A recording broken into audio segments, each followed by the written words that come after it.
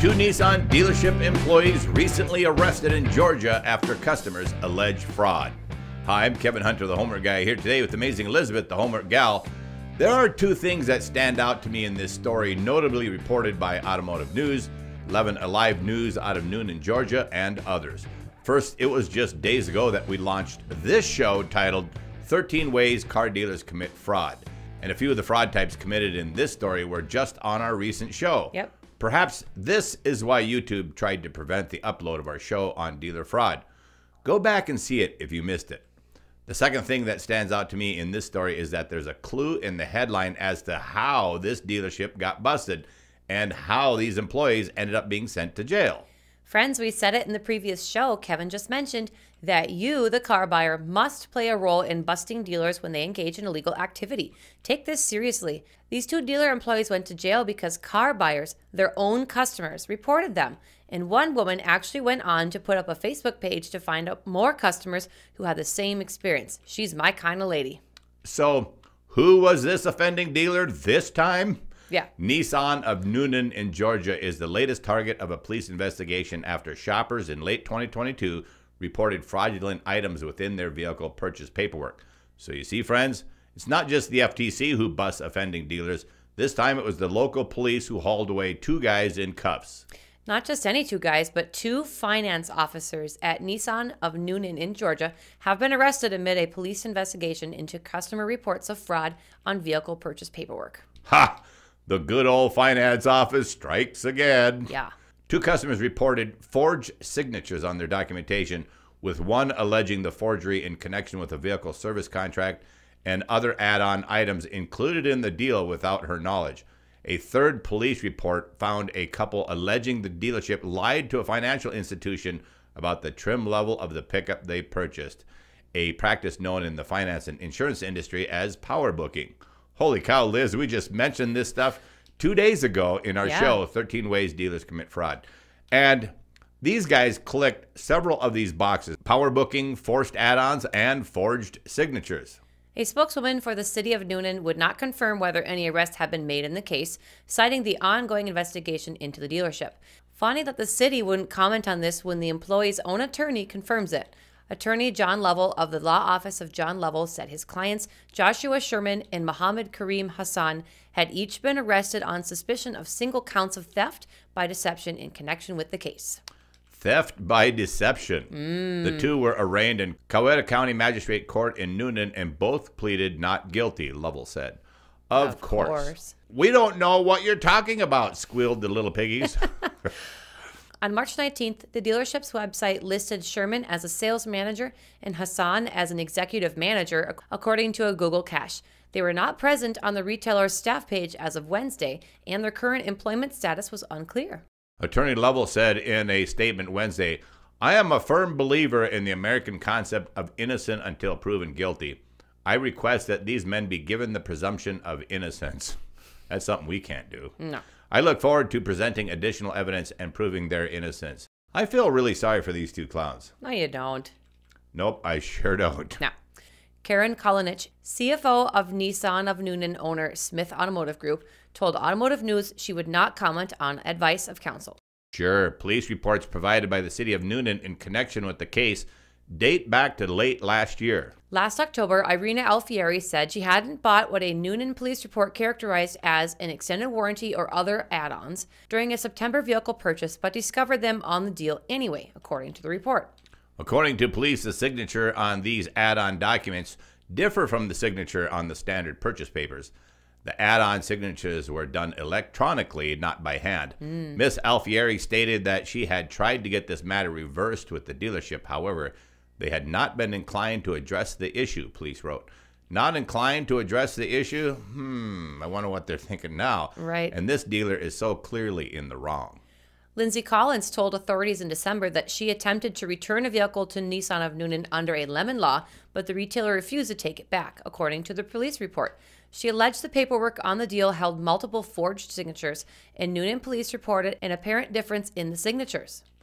The same day as Collins' report, an officer met with customer Justin Steele and his wife. The couple alleged they bought a 2018 Ford F-150 XLT but found Nissan of Newnan told their lender it was a Ford F-150 Platinum. Whoa. Huge difference with what the officer described as specific trims and items not present on the couple's truck. The couple said this configuration carried a vehicle cost of $47,000 instead of the actual $33,000 price on the XLT, and the change was so that the financial institution would allow the amount to be processed at a higher rate. For all the denials coming from the city and the employee's attorney, the local news sure isn't holding back. Headlines from local news 11 Alive read, "Police charge Coweta County car dealership employee with multiple counts of fraud." At least one worker is now charged with fraud against 3 different victims for allegedly forging signatures and income as well as power booking. So there's another crime there. What's interesting is that one of these victims, Desiree LaRussa, started a Facebook group called Nissan of Newnan Victims to find other customers who had a similar experience. This is one mama bear they made the mistake of trying to screw over. She is totally my kind of lady. Kevin reached out to her on the Facebook page, and we hope we'll be hearing from her to share her testimony in a video shortly. We will also include a link to the 11 Alive news coverage in the description box below. So let's get this straight. One of the victims said in the report this dealership sold them a base model vehicle but listed a platinum model costing an extra $13,000 on the loan. That's the crime of power booking. Another victim reported some additional purchase agreements were added to her loan, and police noted in the report the signature on her papers appeared different than the signature on her driver's license. I wonder why. Perhaps because it isn't her signature? There's the crime of forged signatures and forced purchase of add-ons. Back with more interesting details on the story right after this message from Mary Jo. Hello, I'm Mary Jo from the Homework Guide team. Don't Kevin and Elizabeth do a great job? We are so proud of every show our team puts out, carefully researched for accuracy and designed to help car buyers just like you. If you're new here, don't forget to hit the subscribe button below and ring the bell so you get notifications of upcoming shows. Thank you for listening. And by the way, if you haven't already noticed, check out the light pattern on the ceiling. Pretty cool, huh?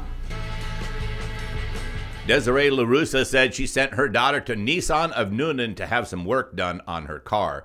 They told her that her transmission was out and it was going to leave her and her daughter stranded on the side of the road, she said. She adds that Nissan of Newnan convinced her daughter to buy a truck that day. I'm seriously doubting that transmission story right now. Yeah, seriously. LaRussa explained, "When I started looking through the documentation, there were forgeries on the documents. I got them on a recording admitting to forgery on her documentation." Way to go. Yeah, LaRussa showed 11 Alive News a text message she said from one of the dealership's employees claiming recording without consent is illegal. But that's not correct since Georgia is a one-party consent state. He says recording is illegal? Yeah. Did they know that fraud was illegal? Yeah. Funny how their recall of law is so selective. Right. She also showed 11 Alive her daughter's known signature and the signature on the loan document she provided. Newnan police noted in their report apparent difference in signature. To make matters worse, LaRussa also said they had lied to the lender about her salary on the documentation to get a loan she never would have been approved of. Her daughter ended up with a $700 per month car payment, and her salary is $30,000 a year. Ouch. Yeah, but LaRussa says they put down she makes about $60,000 a year. Adding the Kelley Blue Book value of the truck was $14,000, but the loan was for almost double that. It was worth less, way less than they financed it for. Man, I like this gal. Yeah, and that's exactly why they do power booking, because they pack so much crap into that much lower trim level truck that they needed the upper trim level in order to get it financed. Yeah. The dealership eventually purchased the vehicle back from LaRussa's daughter and gave her $1,000 for her original vehicle that she used to get another used car. John Lovell, the attorney for Nissan of Newnan, sent 11 Alive the following statement. From the information I have been given, law enforcement is pushing the envelope in charging these gentlemen. I look forward to presenting additional evidence and proving their innocence. Mr. Lovell, you have got an uphill battle on your hands. If law enforcement digs further, we have total confidence they will find a pattern here that involves a lot more than just these two guys. Funny that we just covered a story on fraud and then a dealer gets busted and ticked off multiple offenses we just mentioned. Certainly more needs to be done to stop this kind of stuff. But remember, friends, you are part of the solution to fixing the problem, just like Desiree did. You have to report it when it happens. If you learned something today and you want to make sure you don't miss our future shows, you need to subscribe and hit the notification bell. You can also connect with us on Facebook. If you want more in-depth information, please visit our website, thehomeworkguy.com. A lot of frequently asked questions can be answered right on our website. When you get there, scroll down the main page to find tons of free downloads designed to help you get through the process of buying a car without getting ripped off. Lastly, if we've helped you save time and money finding a car, consider showing us some love by leaving a tip at any of the links below. You'll see a super thanks button just below the video, and there are links for making a tip in the description box. You can easily find them by clicking the Read More button seen below. Thanks, everyone. All right, if you're new here at the Homework Guy channel, as Mary Jo said and Elizabeth just reminded you, don't forget to subscribe and ring that bell. Join our fast-growing group of subscribers and become a part of our YouTube family. Thanks, everyone, for coming back, and to all of our faithful subscribers out there, you guys rock. God bless you all. I'm Kevin Hunter, the Homework Guy, signing out with amazing Elizabeth, the Homework Gal.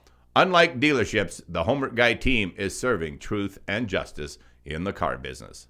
We gotta go.